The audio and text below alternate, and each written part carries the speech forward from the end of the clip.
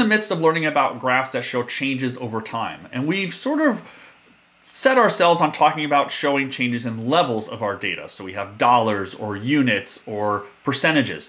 But maybe we don't always want to show the levels or the values, and we just want to show how the rank changes over time. Well, that's where the bump chart comes in. The bump chart is just like a line chart, but it's used to show changes in rank over time. And to help us understand what the bump chart is and how to read it and how it can be used, we have Rob Simmon from Planet. So Rob, over to you to explain the bump chart. Hi, John. I'm looking forward to the release of your book. Thanks for inviting me to participate. Today, I'm going to talk about the humble bump chart, which is a type of graph that shows rank versus a second variable, usually time. And it's pretty easy to build a bump chart. All you need to do is imagine a ranked list, say of race drivers, ordered by their position as they cross the finish line after each lap. And then update the list every lap and connect each driver's name. And you'll just end up with a stack of lines which represent relative position over time. For example, here's a bump chart showing position of each driver for the Emilia-Romagna Grand Prix, which occurred a couple weeks ago in Imola, Italy. And the drivers are distinguished by their team, the color and their team. So the two Mercedes are teal, and they started in first and second.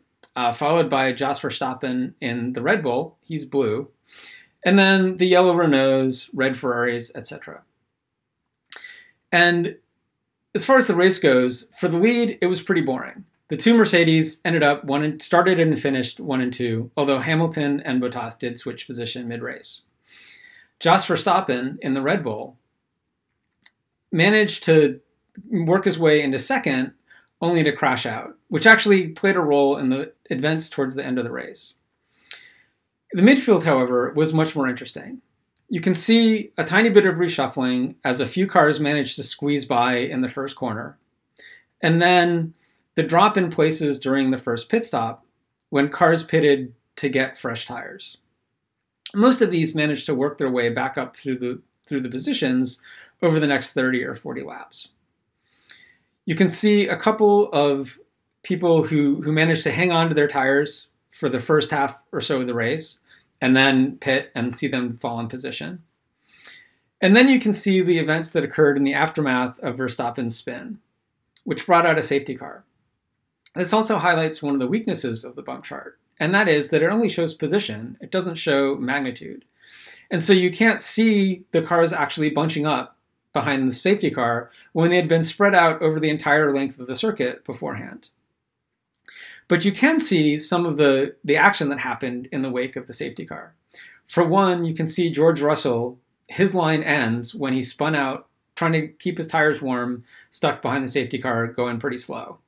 And it was sort of a tragedy for him since it was his first opportunity or his best opportunity to score points in his first 2 seasons.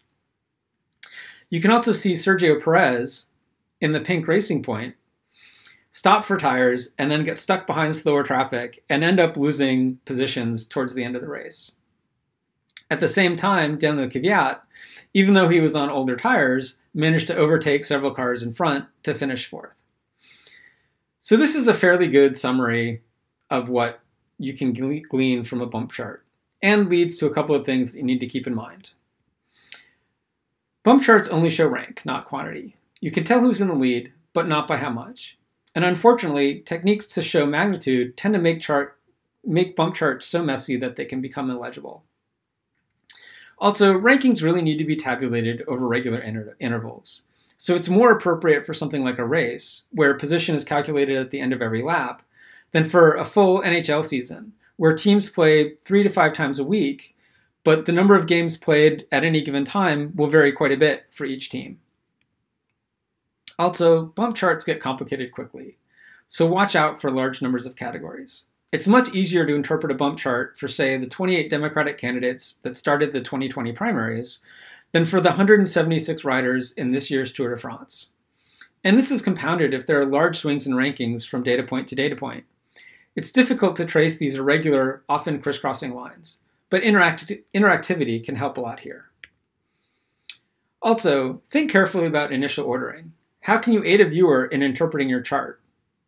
For example, compare these two vintage bump charts that show the size of US states from census data collected in 1880 and 1890. In the 1880 census, time increases from left to right, which is usually good and follows graphic convention. But it started with the date that each state ratified the Constitution. So tiny Delaware, which is regularly at the bottom of the chart, appears first and then quickly drops to the bottom. In the 1890 census, however, the authors redo the chart with the most recent date first. This puts the most populous state, New York, at the top, which makes it easier to trace the evolution of the state's population over time and gives a more familiar frame of reference for contemporary readers. Another interesting tidbit that you can see in both of these charts is the fate of Virginia, which starts as the largest state and remains one of the most powerful and influential through the middle of the 19th century. But between the 1860 and the 1870 census, it loses several positions. At the same time, a new state, West Virginia, pops up near the center of the chart. And that's because Virginia was split in two during the course of the Civil War, creating two smaller states. And Virginia never reclaimed the same powerful position it had at the beginning of our country's history. So that's a brief summary of what you can do with a bump chart. There's certainly a lot of good ones floating out there on the internet to check out. And I hope you find them valuable and can use them when you need to show rank over time. And thanks to Rob for that explanation of what bump charts are, how they work, and how to read them. I hope you'll be able to use them in your own work. So until next time, this has been the One Chart at a Time video series. Thanks for watching.